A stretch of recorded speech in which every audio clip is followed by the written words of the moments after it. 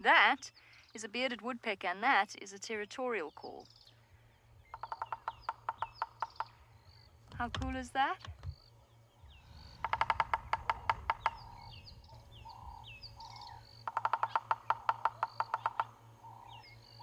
Their tongues are super long and wrap around their skulls, or wrap around their brains as a cushion.